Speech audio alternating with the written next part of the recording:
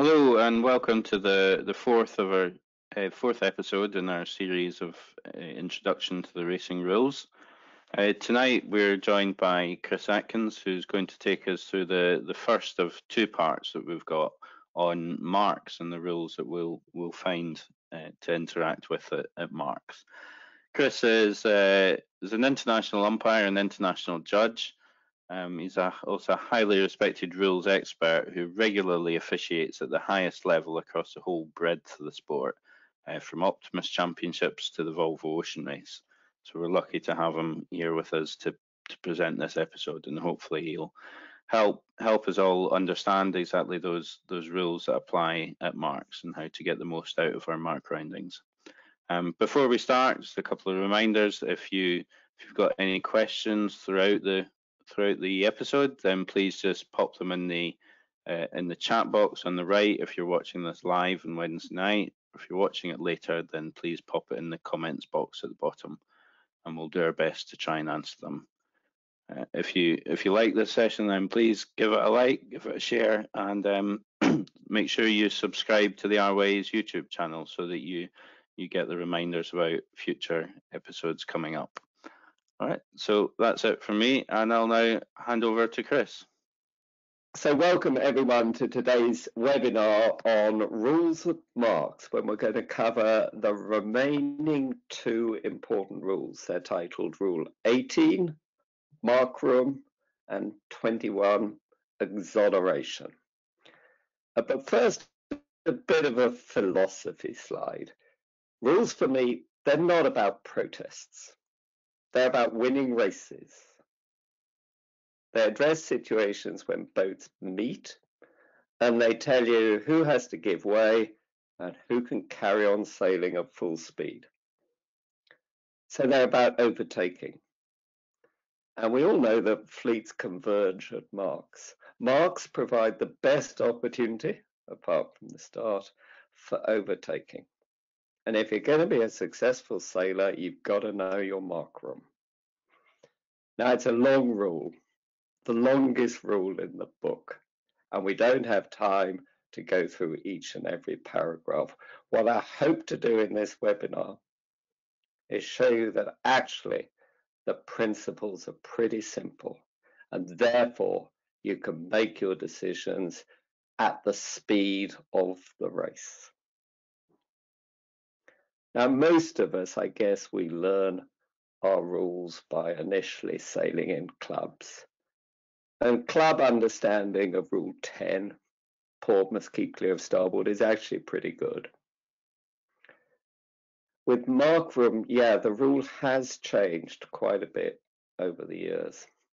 And there are quite a lot of versions of the truth out there. So I'm going to try and explain simply how the rule works, but please be ready to question your current understanding as we go through. As it's a long rule, we're going to split it into two sessions. Today, I'm going to cherry pick. I'm going to cover the essentials that will tell you how the rule works.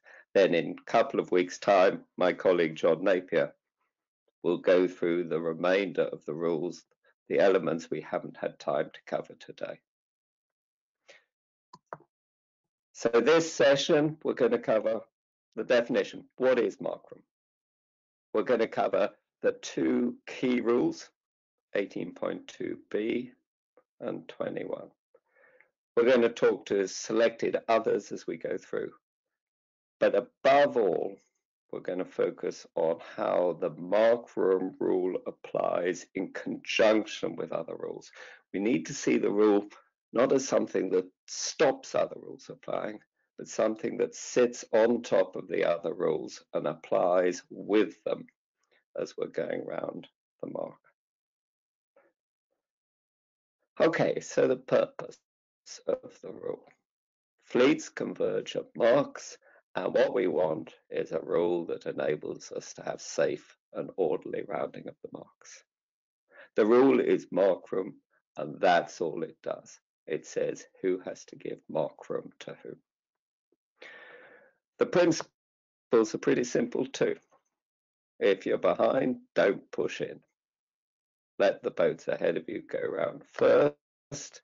If you're on the outside, give room to those inside you to go round inside you.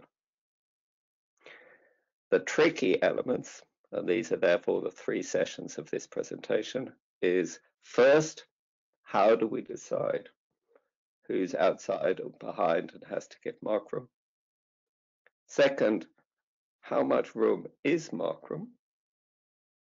And third, how do we combine it with the other rules that apply at the same time? So first, who has to give mark room? The rule that tells you this is 18.2b.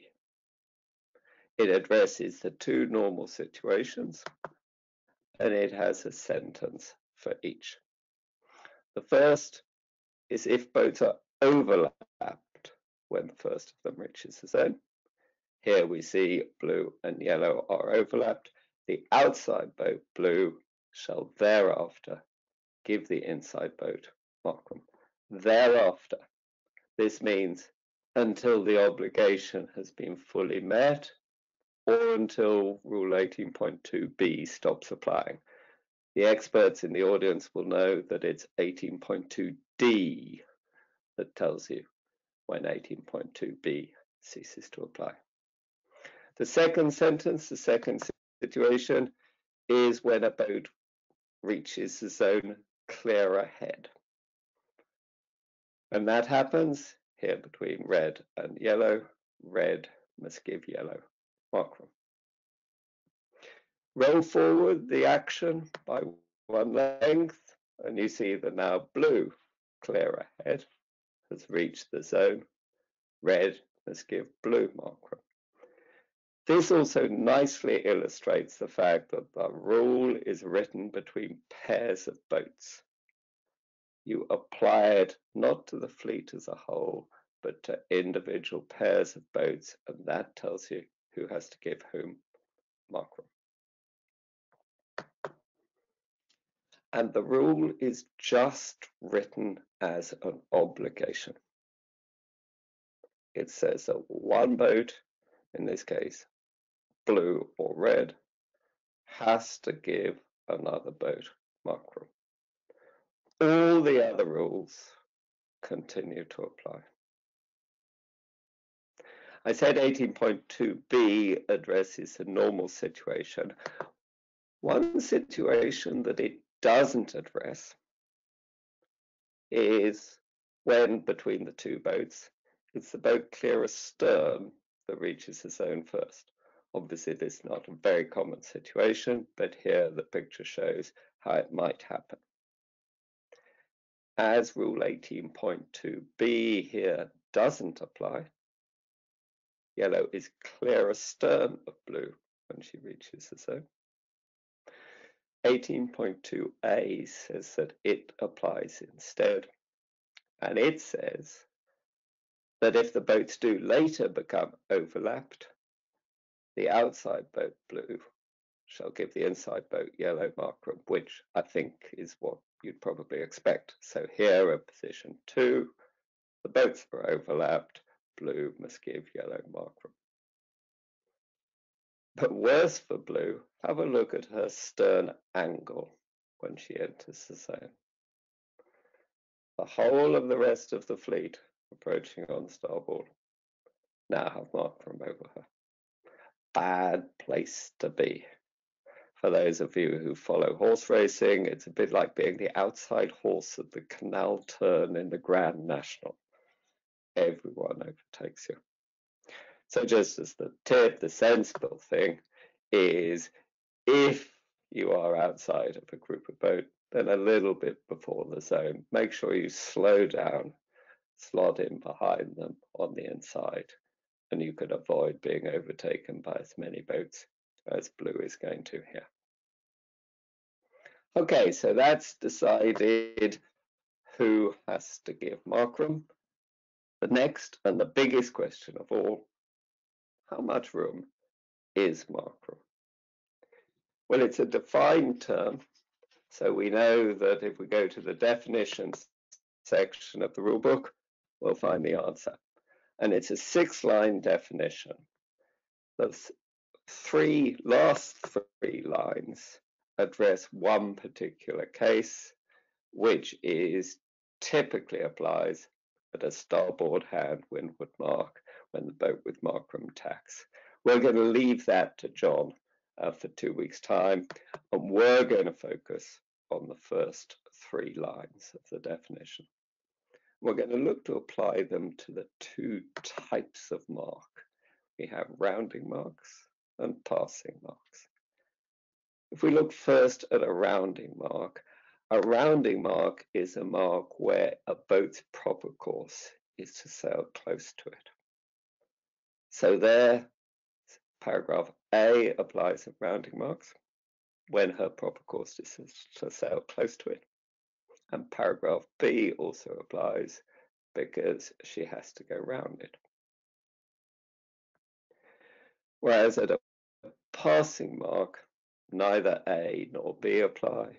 So the important bit of the definition is just that first sentence in red. Now, before we apply the definition, just a quick check. Which of these 2 boats, yellow or blue, must keep clear? Hands up for blue, hands up for yellow. Well, looking at those in front of me, I can see Neil. Well done. You've got it right. Yellow must keep clear. Yellow is windward boat. Rule 11 says windward boat must keep clear. Blue has a separate obligation, which is to give markroom. So let's see how the rule applies at a passing mark. Blue right-of-way boat changes course slightly. Yellow duly meets her obligations under Rule 11, keeps clear.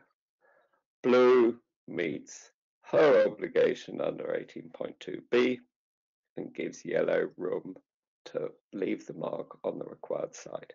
No boat breaks a rule. The slightly more complex application is at a rounding mark. Here, sentences A and B apply, so let's have a look at them. Blue has to give yellow room to sail to the mark, and then room to round the mark as necessary to sail the course. The best way to think of this is as a corridor. From position 1, blue has to let yellow sail a straight course to as close as she can be alongside the mark when sailing in a seaman-like way, and then room to round the mark. A couple of questions people ask on the corridor. How wide is it? Well, it doesn't have to be that wide for a boat to sail in a straight line. But it is the space that you need when sailing in a seaman-like way. So in tides, in strong winds, in waves, it will be slightly wider than in flat water conditions. Also, because it's about room always includes room to comply with the rules. So if here you're green, you have to give blue sufficient markroom so that she can also give markroom to yellow. So blue's corridor is going to be outside yellow's. Okay, so let's now apply the corridor. The corridor is the space that yellow is entitled to. If blue gives yellow this space, blue complies with her obligation to give markroom under 18.2b. And the flip side, and this is the other key rule, is Rule 21 says that if yellow sails in this space in the corridor, she is safe. What do we mean by safe? Well, let's have a look at Rule 21. It's about exoneration. Exoneration is a good thing.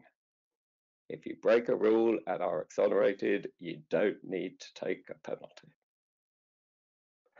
Rule 21 says that if yellow is sailing within the markroom to which she is entitled, she is exonerated if, in an instant with blue, she breaks any of a set of rules.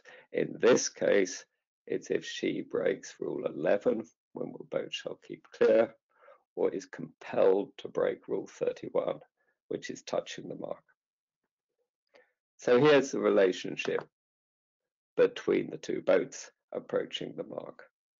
Blue must comply with 18.2b, give yellow markroom. Yellow must comply with rule 11, keep clear. But if yellow is sailing in the corridor and fails to keep clear of blue, then the problem is probably caused by blue not giving markroom. Blue breaks rule 18.2b for not giving markroom. Yellow is exonerated by rule 21 for breaking rule 11. So a lot of things to get your head around, but to try and consolidate them, I've created the four typical examples that you're going to get at the end of a reach when you're rounding up to go onto a beat. And have a go, look at each one and decide, does blue give markroom? Does yellow keep clear? Is either boat exonerated? To try and mirror the requirement to do this at race speed, I'll just stay silent for 60 seconds, giving you the opportunity to work through them. And to help you, I'll draw on these pictures the corridor that is appropriate for the wind conditions of the day. So there we have it. Samantha's started the clock, so I'll stay silent for 60 seconds.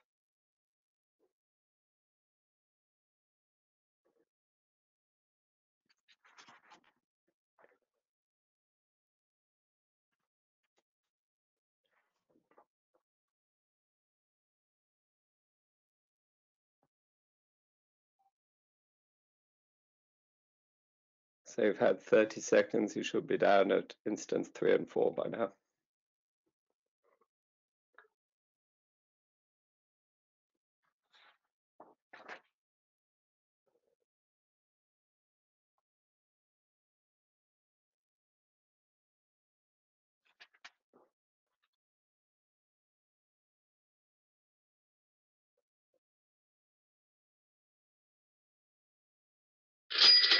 Okay, time's up.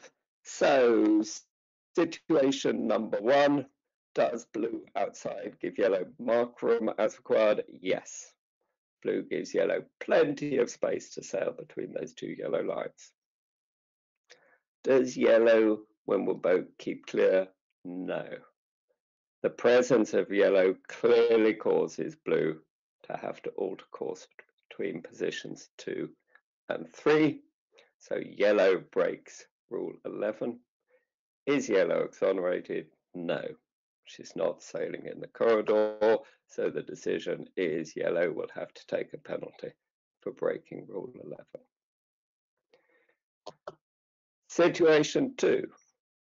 Does blue give yellow markroom to sail? Answer, no. Blue herself sails into the corridor, blocking yellow's path. Does yellow keep clear? No.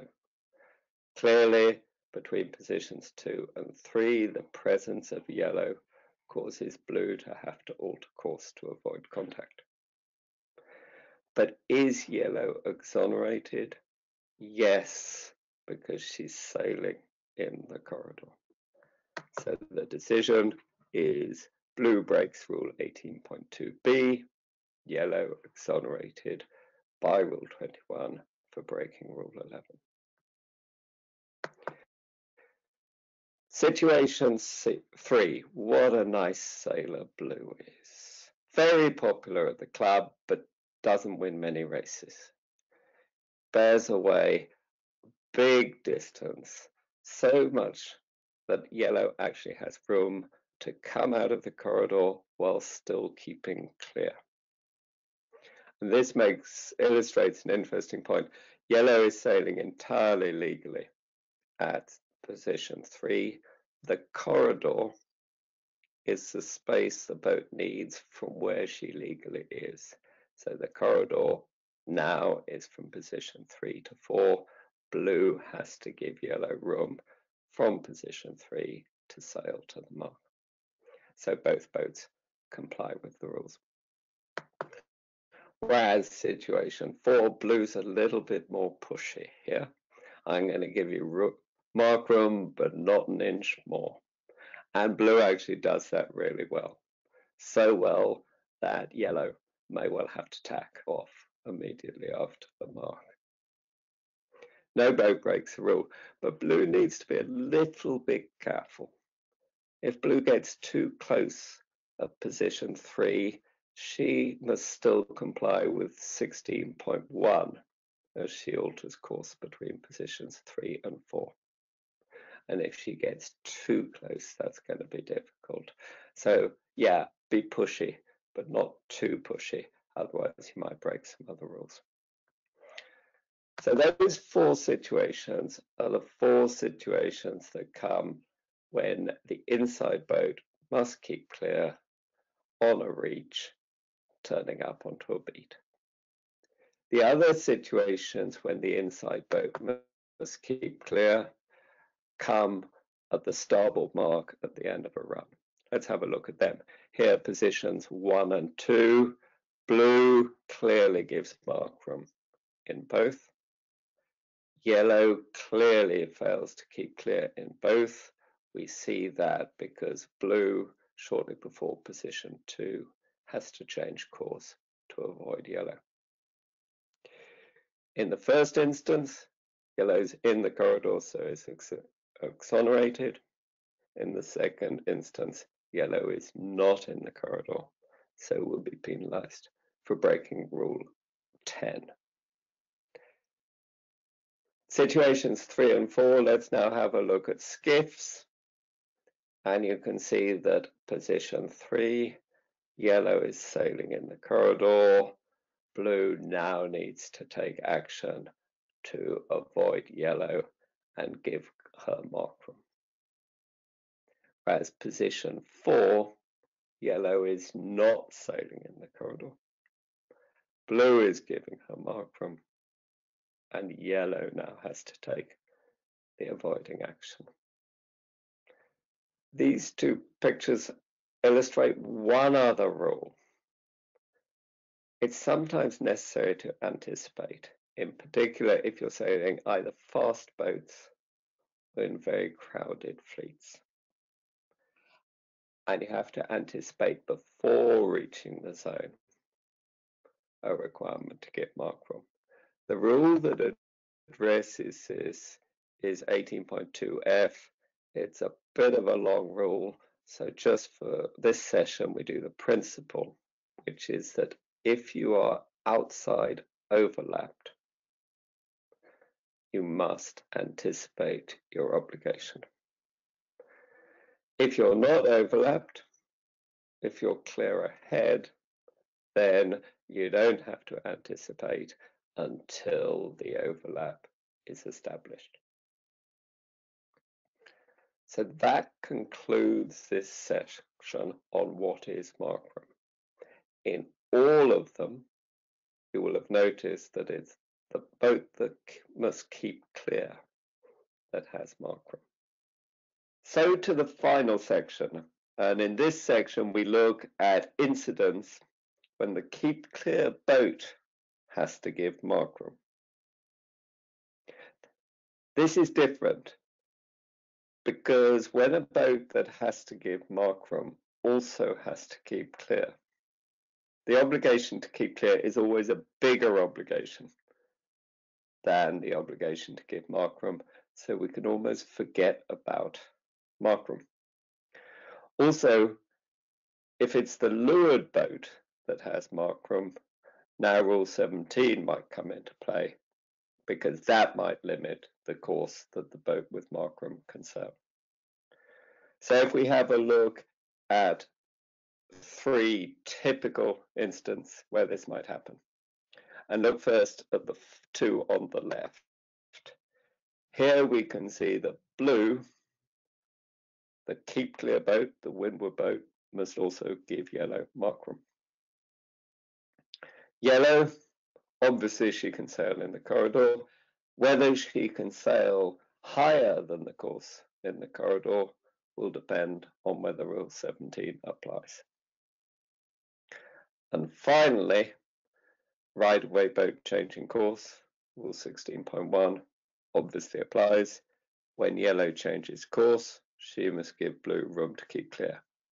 Except if yellow is sailing in the corridor, then Rule 21 exonerates her for breaking Rule 16.1. When might this happen? Well, rarely, but when it might happen, for instance, if you're sailing keel boats with stern swing and you're yellow, you reach the mark, you bear away hard, your stern swings out.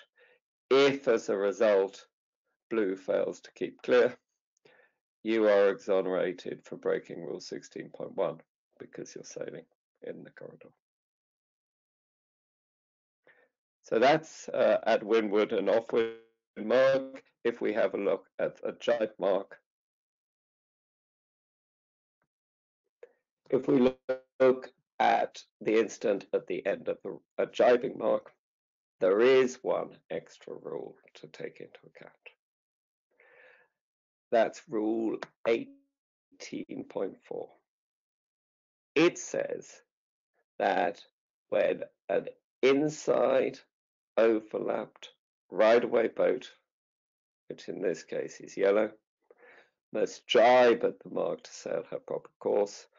Until she jibes, she shall sail no further from the mark than needed to sail that course. So yellow, inside overlapped a right-of-way, is constrained to sail a course that's roughly as shown in the yellow arrow there. The reason for this rule is the safe and orderly rounding of the mark. We want blue to be able to plan and prepare for how she is going to round either outside or astern of yellow, and this rule allows her to do that. A small point about it, it doesn't apply at gate marks. The logic here is that the right-of-way boat should be able at any time to choose which mark to go to. She is, after all, right-of-way. Therefore, it doesn't apply at gate marks. And if you think this picture is vaguely familiar, well, it is. It's exactly that picture that we had a look at right at the start of this presentation. Denmark is blue, on port, on the outside, but relatively safe, even that close to Russia on starboard, because she knows Russia is compelled by Rule 18.4 to keep sailing a proper course. If we put the other 2 boats onto this diagram, we can see how all 4 boats complied with Rule 18 as they rounded this mark. So Finland, the green, in first place, reached the zone clear ahead of all boats. All boats must give her markroom. And as she's approaching the mark, she doesn't have any boat outside her, so she's safe to sail to leeward of the corridor if she chooses to. Blue and yellow, they reach the zone overlapped. Yellow constrained not by the corridor, but by Rule 18.4, not to sail wider than a proper course. Blue gives her room to do that. Note just after position 2, yellow's about to jibe. When yellow jibes, she will now become windward, keep clear boat. Corridor will apply. So if she goes outside the corridor, she risks breaking rule 11, windward leeward boat with blue. So she has to round up tight as soon as she jibes. Orange reaches the zone. Orange has to give markroom to all the boats because when they reach the zone, they're all clear ahead of her. Those boats include blue, who's on port. So orange on starboard has to give markroom to blue on port. Blue is safe if she's sailing in the corridor. And you can see that blue is sailing as close to the mark as she possibly can, given her obligation to keep clear of yellow. Orange, as required, goes round behind all four, and we have a successful, safe, and orderly rounding of a mark. It's not always the same. This is what we want to avoid. This is the purpose of the market rule. So thank you for your time. We've covered a lot of rules in a short time. And it's likely that for some of you, not all of it has yet slotted into a simple, clear picture. My best guidance is that between now and John's sessions, I'd suggest you just reread 3 or 4 times those few key rules. Definition of markroom, Rule 18.2b, Rule 21, Rule 18.4. And when you're doing so, bear in mind the following summary. When the first of 2 boats reaches the zone, Rule 18.2b places an obligation on the boat outside or clear astern to give markroom to the other boat thereafter. This obligation doesn't turn off any other rules. They continue to apply. How much markroom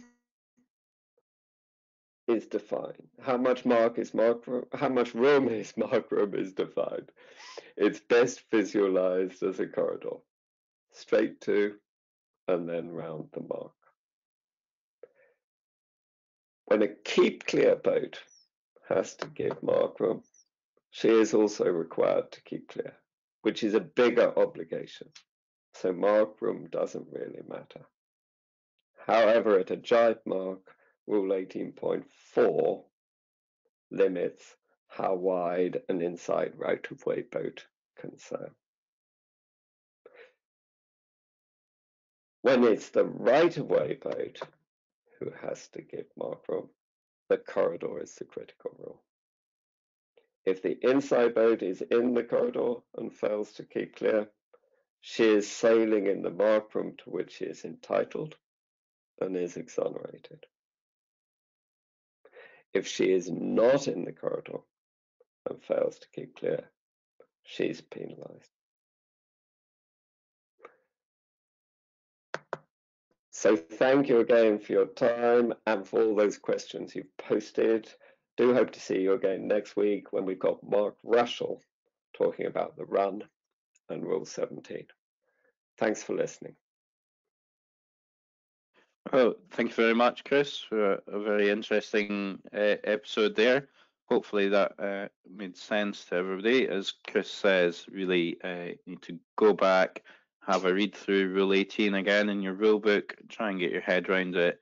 Remember, you can go back and watch this episode at any time you want, pause it, have a think about the scenarios, rerun it, and then talk about it. If you've got any further questions, then please just pop them in the comments below. And similarly, if you've got any feedback on this episode or any of the others, then please send that in to us. We'd love to hear it. So thanks very much, and we hope to see you again for the next episode with Mark Russell.